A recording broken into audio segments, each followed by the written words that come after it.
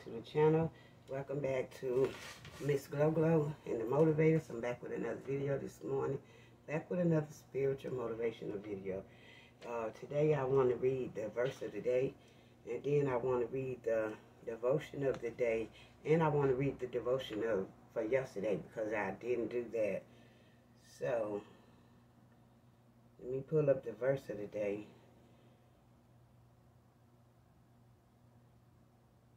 The verse of the day.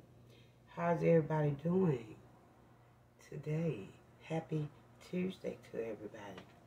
And Happy New Year to those that I have not said Happy New Year to. So yeah, this is just a spiritual morning motivational video. I'm going to let you guys know it is so early in the morning. Like, it's still dark outside, very dark.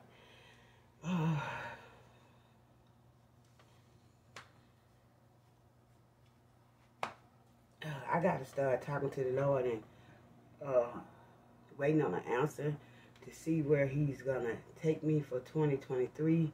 But regardless, I definitely am ready to be, I'm ready to find me another church home. And it just seemed like this ain't working here in Texas.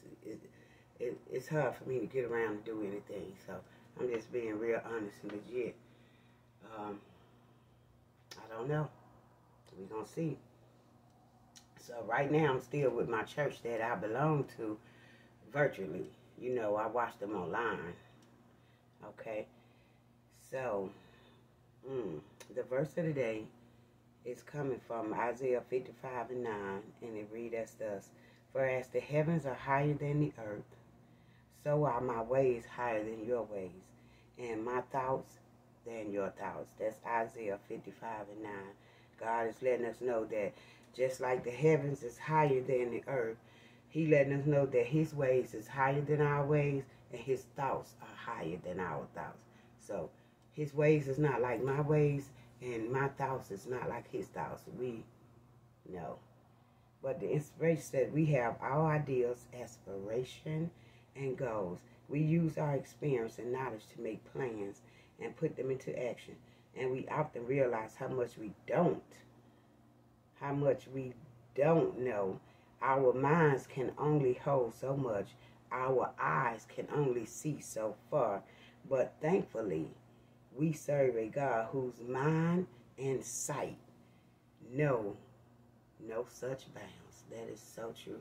We serve a God whose mind and eyes have no limitation, no limited views, no bounds. They everywhere all the time. And they're the same every day. Once again, the verse of the day is coming from Isaiah 55:9. And the devotion, the title is Love in All. May we be able to see the image of God in those we meet. May we be able to see the image of those in God we meet. And guess what? That is coming from Ephesians 3:1-4, and then chapter 6. May the Lord let His word be a blessing to the readers here. I keep fixing this bra, y'all. I don't know. Maybe it's the camera, but it's looking crooked, lopsided. It's probably the camera. I don't know. I ain't worried about that. I ain't even focusing on that. So, I have the coldest water bottle in the house with the cold water in it, of course.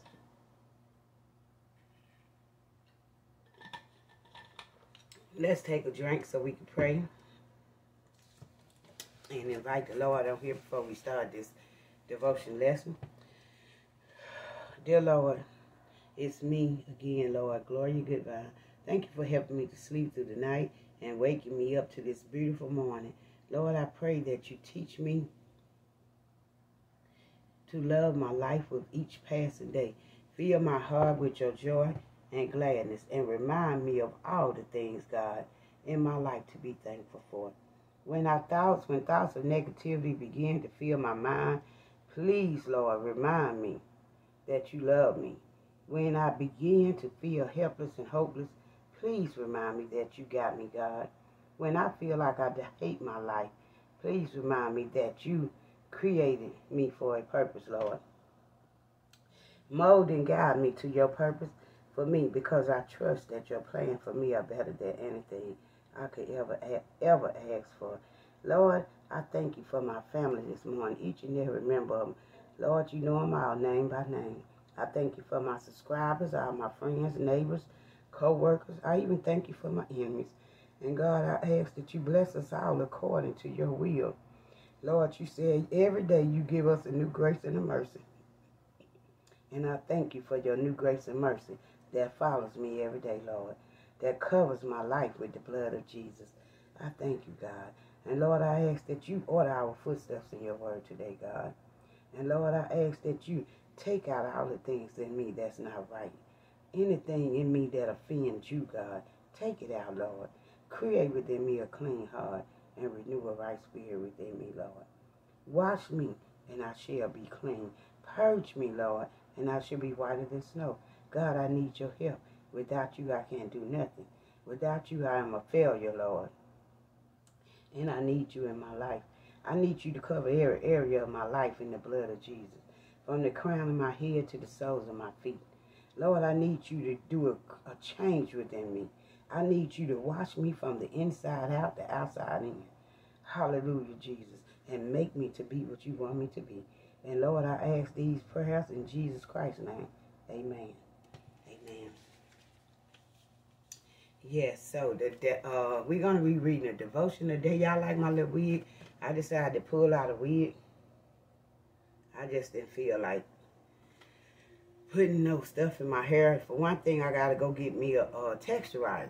Because now that I got my hair wet and softened up, now it's time for me to actually go ahead and texturize it so I can start breaking it down so the really good curly patterns could go on and come up in there now. Okay? So let's read. The topic is the path of life. The path of life. And it's coming from actually Psalms 25. The path of life. And let's read Psalms 25. I don't know if I'm going to even do another video today. So, I hope you guys enjoy this. I'm not totally sure. I can't say. I don't want to lie, and I don't want to have to repent for lying. But I'm not sure. Yesterday, I supposed to did a mukbang. I wanted to. But let me tell y'all what happened. I had made ham hocks, black eyed peas, asparagus, and some. That was it, because I didn't do no bread. That food made me so sick. It wasn't the black eyed peas, because I ended up just eating the black eyed peas and the asparagus. The ham hock. Because I told y'all I'm transitioning from pork. I really don't hardly ever eat pork. If I do it, I always end up in a neck bone or a pig feet. And I'm getting away from them, you know. So I'm not even buying that kind of stuff no more. But it really made me sick. And to me, that was a confirmation that the Lord was letting me know that I was making the right choice. So I decided, I don't know if I want to try to do keto for 7 days, because keto have too many calories to me, you know. And one thing I know, doctors tell you they be strictly on your calorie intake when you trying to lose weight. So I don't know if I want to do keto. And I'm thinking about trying to do that military diet again for, you know, like a couple of weeks. But you know, with the military diet, you are doing 3 days on and 3 days on, I think 4 days off or something like that. And I did that, and I have lost up to like 10 pounds a week doing that. But what I'm trying to do is I'm trying to jumpstart my weight loss and my metabolism back quick. So, and I know that keto do jumpstart your metabolism real quick, but I'm just thinking all them calories. Because the calorie thing it did, I went on and I signed up for one, and it gave me a calorie plan, and it was like 2,800 to something. I said, oh no, I'm not doing it. That's a lot of stuff to be trying to find and eat to get all them calories a day. Because first of all, I don't eat like that. Y'all already know I do not eat a lot of food. So I ain't going to do that. But we're going to go ahead and read this word. Because I feel like I want to talk to y'all today. You know, I feel like I should have went live and just talked to y'all. Now I could have got some input, but I figured everybody was asleep or something, you know. So let's go ahead and read Psalms 25. This particular psalm is a prayer for defense, a prayer for guidance, and a prayer for pardon. Like, pardon me, please. Okay? As we trust in God, he grants these same requests to us. So this was a prayer that David had wrote. He was praying for defense, guidance, and pardon to God. Okay? So let's get here. Let's jump into it. And it read us this. Psalms 25, starting at the first verse. Unto thee, O Lord, do I lift up my soul. O my God, I trust in thee. Let me not be ashamed. Let not mine enemies triumph over me. Yea, let none that wait on thee be ashamed, and let them be ashamed which transgress without cause. Show me thy ways, O Lord. Show me thy ways, O Lord. That's what I'm saying to God. Show me thy ways. Teach me your path, Lord, so I can take the right path. Lead me in your truth, God, and teach me, God. For thou art the God of my salvation, and on thee do I wait all day long, Lord. I wait on you, Lord. I trust in you, Lord. So I want you to show me your ways. I want you to teach me your paths, Lord. I want you to lead me into all of your truth, God. Yes. It's the 6th verse. Said, remember, O Lord, thy tender mercies and thy loving kindness, for they have ever been of old. Remember not the sins of my youth. Lord, don't remember the things I done when I was a child. That's why every time I pray, I ask God to forgive me for my secret sins. Forgive me even for the sins when I was a youth. That's how we have to ask God to forgive us. Because we all have something that is yet hidden in our heart that's a sin. Unless you don't openly confess it to God. Unless you don't openly confess it with Christ, believe in your heart that Jesus Christ is the Son of God, that he was born by the Virgin Mary, born in the form of flesh, crucified and rose again, then your sins are not forgiven. Okay? It say, remember not the sins of my youth, nor my transgressions. According to thy mercy, remember thou me for thy goodness sakes, O Lord. Hallelujah. And it said, according to thy mercy, God. According to your mercy, Lord, remember me. Hallelujah. Remember me, God. Oh, and then it say, good and upright is the Lord. Therefore, he will teach sinners in the way. The meek will he guide in judgment, and the meek will he teach his way. All the paths of the Lord are mercy. This it right here. Listen to this. All the paths, which mean all the roads of the Lord, are mercy and truth unto such as keep his covenant for his testimonies. For thy name's sake, O Lord, pardon my iniquities, Lord. For your name's sake, God, Father God, pardon my iniquities. Hallelujah. For it is great. Yes, Lord. What man is he that feareth the Lord?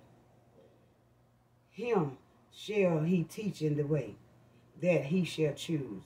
His soul shall dwell at ease, and his seed shall inherit the earth. The secret of the Lord is with them that fear him, and he will show them his covenant. It said that the secret of the Lord is with them that fear him. The secret of the Lord is with them that fear him. Do you fear the Lord?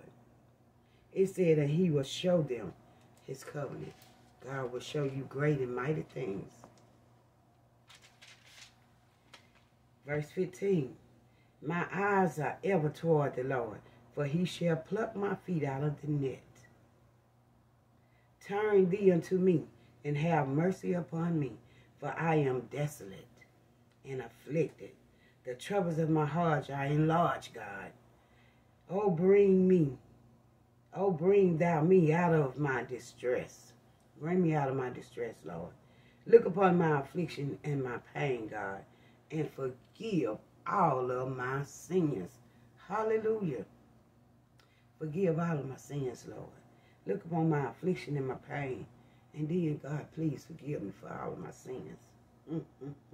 Consider my enemies, for they are many, God. They hate me with a cruel hatred. My enemy is Satan, And there's many of them. The devil, legions, is many of them.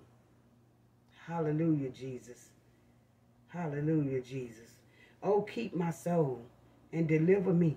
Let me not be ashamed, God, for I put my trust in thee. Let integrity and uprightness preserve me, for I wait on thee, God. Redeem Israel, O God, out of all his troubles.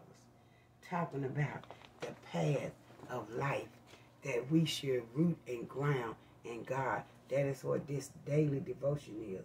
The path of life. The path we should take is the Lord path. The Lord path. The Lord. And what did the Lord say his path is?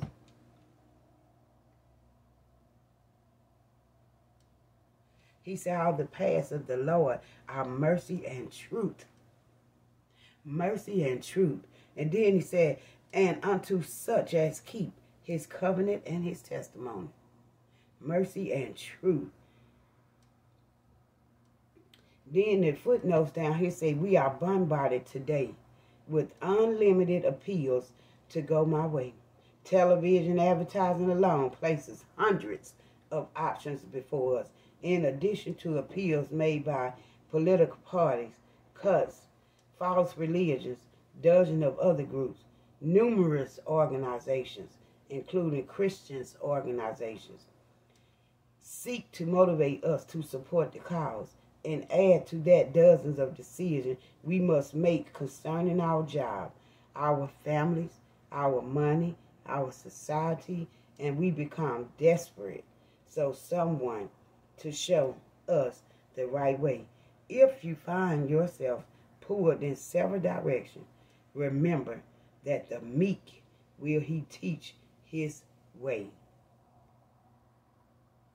Remember that if you, listen, follow all the paths of the Lord, they are mercy and truth. God will keep you if you want to be kept. And then it also tells us right here that to fear the Lord is to recognize him. To recognize him for who he is. Holy, almighty, righteous. He's pure, all-knowing. He's all-powerful. And he's all-wise. And when we see God in this light, we also ourselves for who we are. Sinful. When we see God for what he is, then we will see ourselves for who we are. We are sinful, weak, frail, and needy. 4 little words. Sinful, weak, frail, and needy. That's what we are. We. And then it says when we recognize God for who he is and ourselves for who we are, we will fall at his feet in a humble respect. Only there can he teach us how to choose his way. God will teach you. He will teach you. He will show you his ways. He will lead you into his truth. He will teach you his path.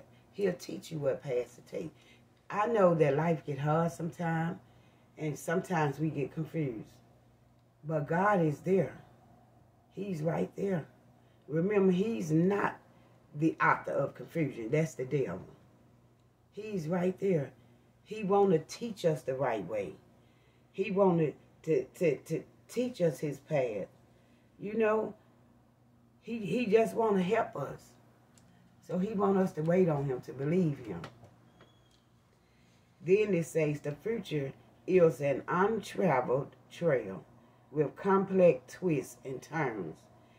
Appealing activities can be detours that lead away from the Lord. That is so true.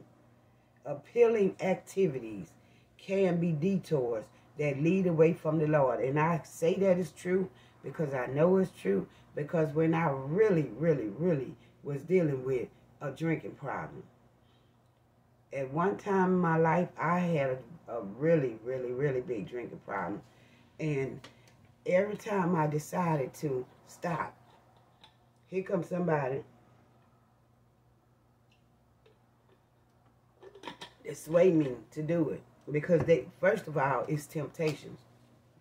Second of all, I know that whenever you're trying to leave something alone that's not good for you, baby, the Bible says, and I don't know the exact scripture, says when you repent of something and you give that thing up, what I was saying is if you repent of something and then you go fall back into that sin that you repented from, it comes, and when it come back, it brings 7 other spirits more wicked than the one that was already in you. And if you want to read about that, read Matthew 12:45. Thank you, guys. Sorry about that. His ways. Let him lead you in his path, and let him lead you into all truth. Okay? God got you. He don't want you to stumble. He don't want you to stumble and fall. He wants you to walk on that path. Keep your head up. Look into the hill from which cometh your help, because all come from the Lord. I love you. Thank you for watching. Remember, we are all under one God, one nation, one love. Peace we have because Jesus left it here with us. I love you guys. And remember that God loves us all so much that he gave his only begotten Son so that we may live and live eternally. I love you. Remember, God is an eternal God. He's an eternal God. And he loves us. And he wants us to love him with all our heart, mind, body, and soul. Happy Tuesday. Thank God for you guys. Happy New Year's. Have a blessed day. Don't forget to subscribe, like, share this video if you haven't. Leave me a comment down low. Thumbs up the video. And if you haven't subscribed to this channel or my other channel, Mz.gloglo Spiritual Motivation, go on over there and join that family. I love you guys, and I will see you on the next video. Peace.